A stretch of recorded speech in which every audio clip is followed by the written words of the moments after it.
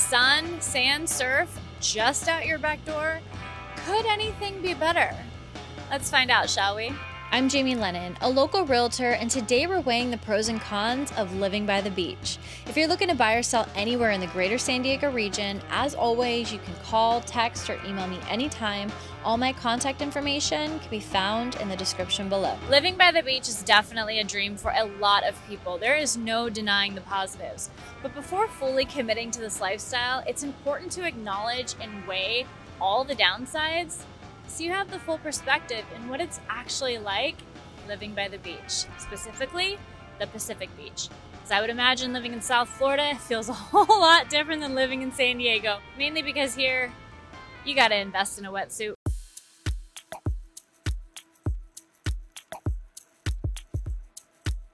Not everyone who lives by the beach actually enjoys going in the water, but there are things aside from surfing. There's actually always going to be something to do that's by the beach because beach communities are so popular, and it's where all the main attractions are going to be.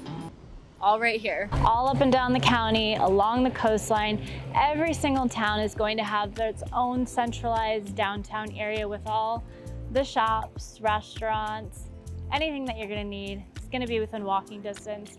And when you do live in a beach community, it's a good time to start investing into alternative transportation methods like getting a bike or getting a moped. And of course, there's going to be other water activities like paddleboarding and kayaking. Locals also enjoy snorkeling down in La Jolla, especially during the summer months. And not only that, but catching the sunset or just sitting at the beach, reading a good book, those are all things that get you out of the house and are actually really good for your health too. Which brings me to pro number 2.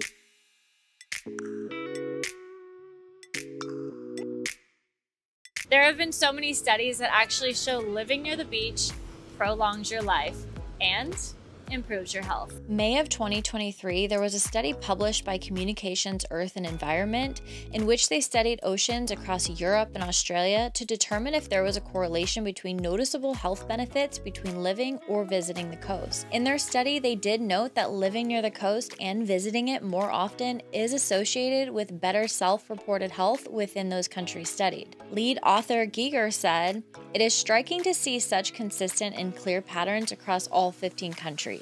We also now demonstrate that everybody seems to benefit from being near the seaside, not just the wealthy. Although the associations are relatively small, living near and especially visiting the coast can still have a substantial effect on the population's health." If you would like to read the full study, I will go ahead and link that for you down below.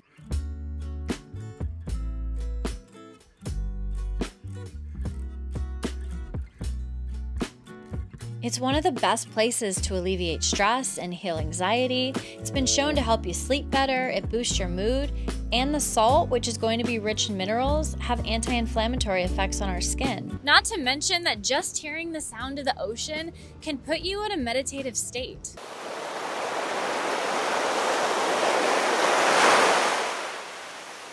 Of course, the lifestyle also encourages spending time outside. Most people are going to be out here exercising and generally just spending more time in the sun, which does contribute to our overall well-being and kind of like a stress-free lifestyle. So we get it. Living here can be good for our soul, which brings me to my next point.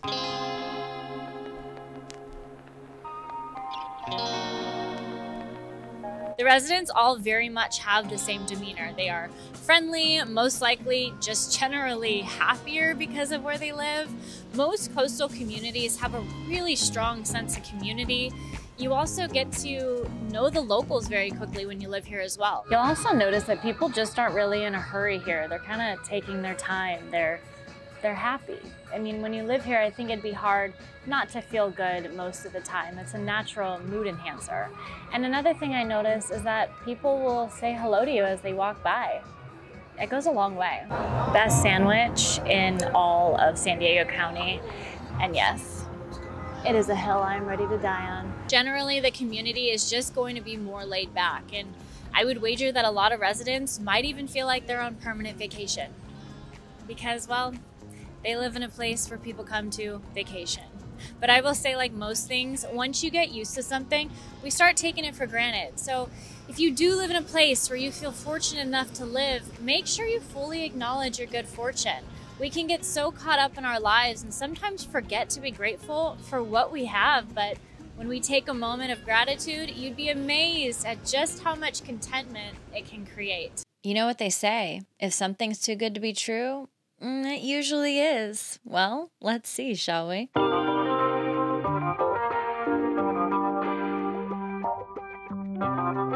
When peak season hits, tourists are flocking in like seagulls on a chip. No? Man, I really thought I had that one. Oh, high tourist area and lots of traffic. The good news is that if you live here, you most likely aren't having to drive to get to the beach. So that is a positive because parking is not only tough, it's also very expensive. The influx of people during peak season will also have an effect on your local spots. So when you go to get your morning coffee, just plan for a longer wait. It's going to trickle down to everything, so your daily life can get a bit more chaotic. Everything is going to be much busier around the tourist season, but you can also look at the positive. You get the opportunity to meet cool and interesting people from all over the world. It's a good opportunity to indulge yourself in all the local happenings to increase your chances of meeting just the right person. You never know. One person can change the entire trajectory of your life. So be open and be friendly, my friends. Then there's traffic. It's busy. Not a little busy, always busy. But one thing is that we get to look forward to the local summer, which is pretty much when the kids go back in school, and that's going to be September through November. Honestly, both September and October are amazing months to go hang out on the beach, so take advantage of this time.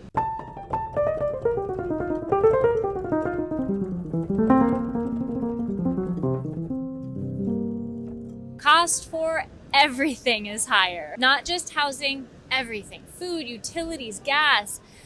I don't know if there's such thing as beach tax, but boy do prices hike up the closer you get to the coast. But yes, also housing is quite less affordable here as well. And here in San Diego, it's really good to know that there are significant price differences, whether you're looking to buy a home in La Jolla or Ocean Beach. So just understand that each beach community is not treated equal. But again, they're still going to be much more expensive than looking at real estate more inland. But there are those who are okay to sacrifice living in a smaller place near the coast that aligns with their budget more. And they'll be okay with this sacrifice because they live near the ocean. One thing to keep in mind as well is that you might be spending more for your house initially, but your home will hold its value better because of its location. And it also has the potential to appreciate more than buying something more inland. Let me ask you this. If you had $1 million to spend on a home, would you A, buy the 2-bedroom condo walking distance to the ocean, or B, buy the 2, 3, 4-bedroom single-family home that's a 15-minute drive away? Everyone is different. Let me know. Drop a comment.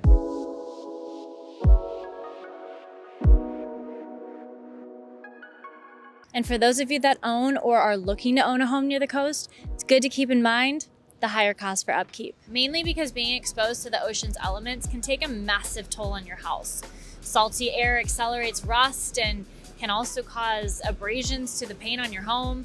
You also have to think about beach erosion, which in San Diego, there are some areas that have experienced pretty significant deterioration along the bluffs. Also, most insurance companies don't want to take on the increased risk that comes with insuring homes near the coast. So when you do get insurance, the homes in these areas will be hit with higher premiums to account for the increased risk. Always good to be prepared with understanding, any additional potential costs associated with buying a house. So what do you think?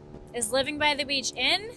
It really is a lifestyle, and if it's not a lifestyle that you're enamored by, then why spend the extra money?